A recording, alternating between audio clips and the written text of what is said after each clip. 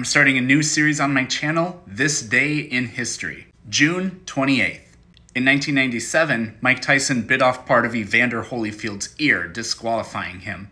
In 1919, the Treaty of Versailles was signed, formally ending World War I. November 11, Armistice Day, had occurred the year before, but that was pretty much just a ceasefire. The countries were still technically at war. In 1914, Franz Ferdinand and his wife Sophie were assassinated, which began World War I. In 1894, Labor Day was created as an official U.S. holiday. In 1870, the concept of a federal holiday was created, with the first 4 official U.S. federal holidays: New Year's Day, the 4th of July, Thanksgiving, and Christmas.